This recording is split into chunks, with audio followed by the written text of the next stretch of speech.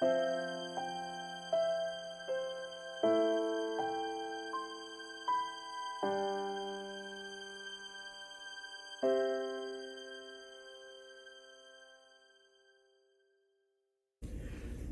my name is Nate. Welcome to my Fluid Art channel. I am working on a large canvas. This is a 24 by 36. It's one of my favorite sizes. I do prefer the larger canvases. And I've got a lot of colors here. You know, the holidays are really hectic for everyone, I know, and I'm in the mood for something very simple, but I need to be creative. So I'm going to put some color on the canvas. I'm going to do a ribbon pour tonight, but instead of layering a cup, I'm going to put the colors down one at a time. I've seen other artists do this. In fact, I just watched, when I was doing some research on YouTube, I just watched my friend Britta Clayton. She did a couple of videos doing this kind of technique 2 years ago. I think it was a couple of her very first videos, and they come out quite beautiful. These using these paints that are very thin consistency. They leave just barely the tiniest little mound when they drizzled off with a stir stick. This is the kind of consistency that would be good for a Dutch pour, a flip cup, swipes, that kind of thing. But I'm going to use it for this ribbon pour. So I'll walk you through my colors. I have 4 metallics and then 2 that have some metallic in them, and then I have 4 non-metallics. So this is TriArt pewter, and my metallics I've mixed just a little bit thicker than my non-metallics because the metallic look comes from mica flakes that are inside the paints, and mica floats to the top. So at a thin consistency, these metallics could take over. And I'm willing to risk it, but if I make these just a little bit thicker than the others, it might control that a little bit. So TriArt pewter, this is a mix of TriArt sapphire and emerald, and that comes out into this beautiful dark metallic turquoise. Sarah Mack and Mina Villegas use this, and they call it the color Mysterious. This is TriArt 24 karat gold, and this is TriArt copper. I don't have much of this, but I'll use it strategically. This is a mix of some table scrapings and some leftover TLPs. I know that there's some sea glass in there, some mermaid, and some billabong. But there's also a couple of non-metallics in that also.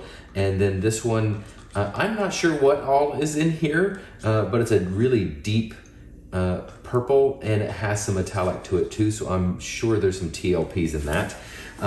This is Amsterdam's grayish blue, and this is Amsterdam's greenish blue.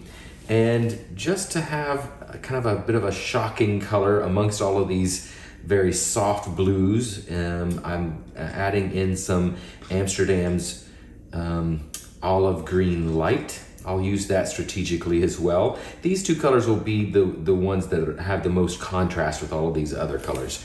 And because there's a lot of dark colors, I'm also going to use Amsterdam titanium white, and I have 2 cups of that in case I need to add some more to lighten this up. And I have lots of this color left over, so I'm going to use this to cover my sides and edges, and then I'll be layering these colors one at a time in stripes like this, and then tilting the canvas back and forth. I don't want a lot of motion other than from side to side. So that is the plan. I'm going to put on some music for you, and we'll get started.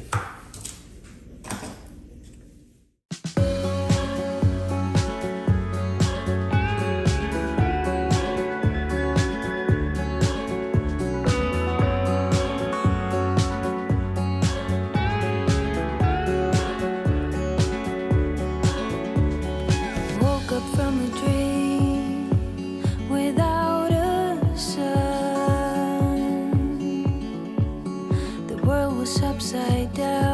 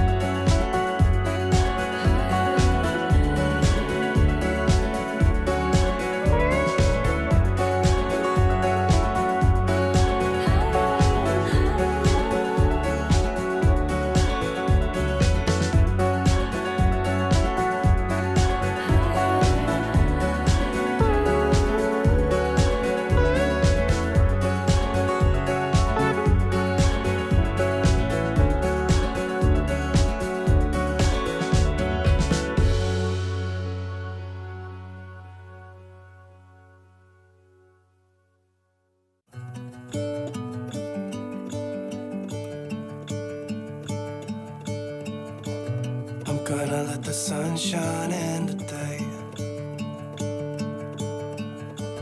I'm trying to make this darkness go away. I'll paint with colors and I'll sing until my lungs give out. I'm gonna let the sun shine in today. And I will leave my windows open so that I can hear the sound of people talking and the wind blowing in the trees. Oh, I will open up my eyes so I can see the light. Oh, and I'll try to spread my wings so I can fly. Oh, and the darkness starts to fade. Feels like things are gonna go my way. I'm gonna let the sun shine in the day. I'm gonna let the past be filled with smoke. And I will try to fix what has been broken. And take this weight off my shoulders, 'cause I know yesterday ain't coming back. I'm gonna let the past stay in the cold. I will listen to the ocean, let its unsaid words be spoken. And I'll let my mind be carried by the waves. Oh, I will open up my eyes so I can see the light. Oh, and I'll try to spread my wings so I can fly. Oh, and the darkness starts to fade. Feels like things are gonna go my way. I'm gonna let the sun shine in the day.